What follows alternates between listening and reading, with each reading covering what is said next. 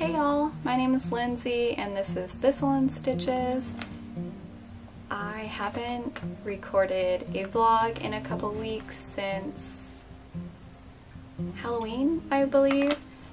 The time change and just everything else going on, I was a little bit preoccupied, but I'm ready to get back to sewing and I want to come back and work on some pants. So a little backstory. My place of employment does dress up days for certain holidays and we're allowed to dress festive. And so in the entire month of December we have red and green days and sweater days and whatnot. And I don't want to go out and buy anything to wear for this, but I do want to join in at least one day.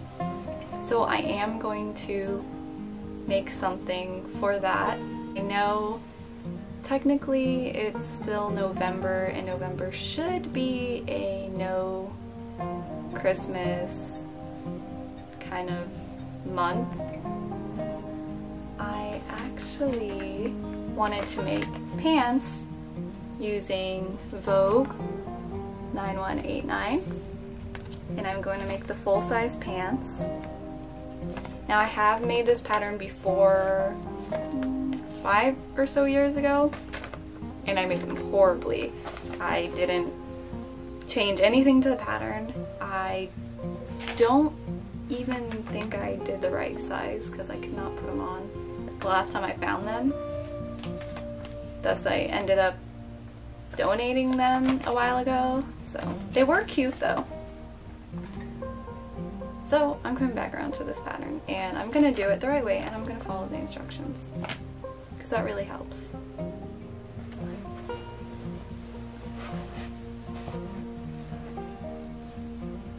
So as usual, I found myself at Joann Fabrics and I did already have this pants pattern in mind, but I didn't know what I wanted. I know I didn't want a plain color fabric for it. I tend to be drawn to really like out there, and I mean this isn't really out there.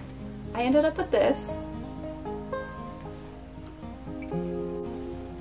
and since I got that fabric and it was only 25% off, I wasn't able to use a real coupon. I do not want to cut into it without testing the pattern. So I've done that. I did buy some rather inexpensive suiting fabric to test out this pattern and then hopefully get some everyday work pants out of it. And these aren't finished completely because I got them to a point where I know that they fit comfortably, and I'm gonna finish those up later off camera. Oh, I have to sneeze. So I'm gonna take my adorable fabric and my equally as adorable pattern, and we're gonna make some pants. Well, come on! Normally the next step I would show is me cutting out my pattern pieces, but this time I went out of my way to trace the pattern so that I could make any alterations onto this tissue paper version rather than messing up my original pattern, just in case I wanted to use a bigger size later. So I'm taking 2 inches out of my front crotch depth and I'm just folding it over and taping it down.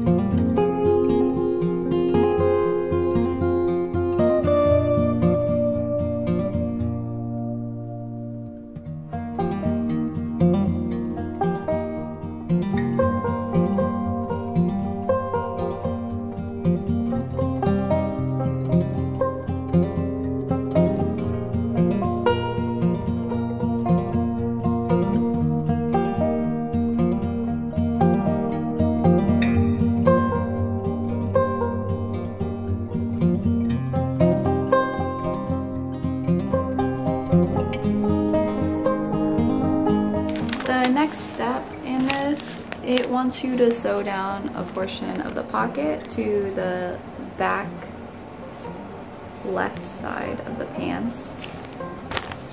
And then you're going to insert the zipper. I'm gonna take a minute and kind of show you how to do this, but I'm not going to sew down the zipper. I'm not gonna sew down the pocket because I want the zipper to go further down. So I'm gonna overcomplicate this a little bit because I just want more of an opening when I have the zipper in there. So I'm gonna do my best to show how I do that. I just figured out that my little hack that I was trying to do doesn't make any sense at all for this pattern. The zipper attaches to the pocket and the back pant portion. There's no part of the front that it attaches to because the zipper, the pocket pushes forward and it just doesn't make sense what I was trying to do.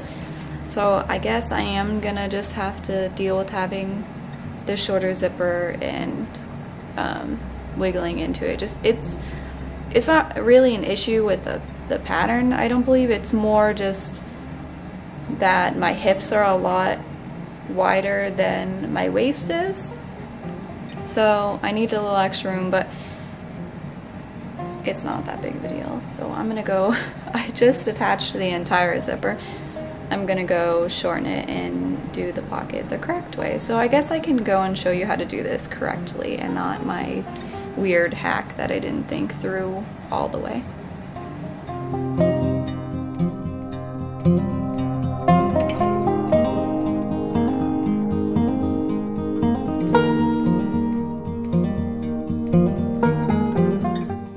Here I've attached the pocket just at the very bottom, maybe an inch or two, and then open it up, and that's where we're going to want to insert that zipper.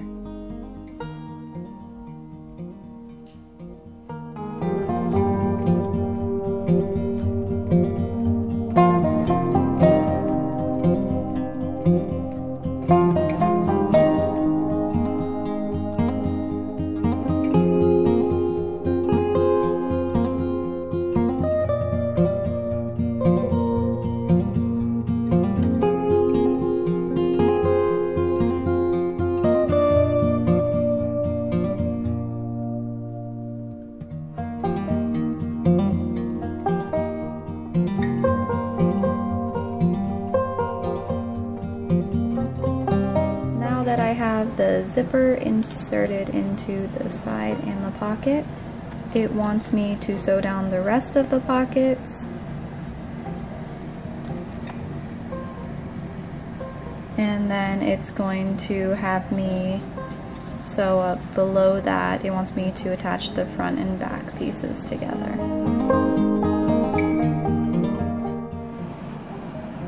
Pockets are all attached, and now we're gonna just stitch up those side seams.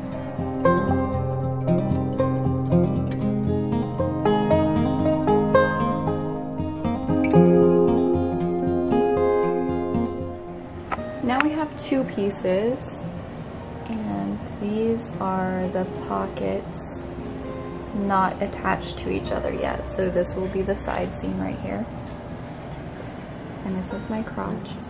And it wants you to sew up the front crotch here,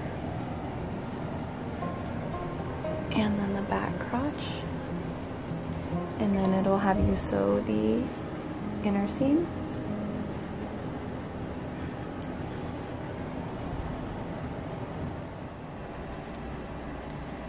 I wanted to go ahead and check the fit on these before I sewed the waistband on, because I really don't want to unpick that if it didn't fit, but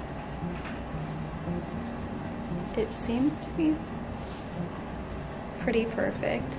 I'm only pulling it up because the waistband is not attached. I want it to sit where it's supposed to, but that 2 inches that I took out of this front line right here.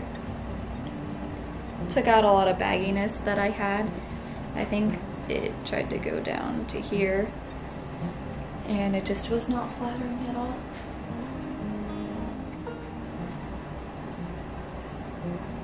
All right, on to the waistband. I really need to write a script for myself because I just said on to the waistband and it's not waistband time. These pants are not connected on the side, so I need to take these pockets and stitch along here, and that'll close up the side, and then I can add the waistband. Onto pockets, and then waistband.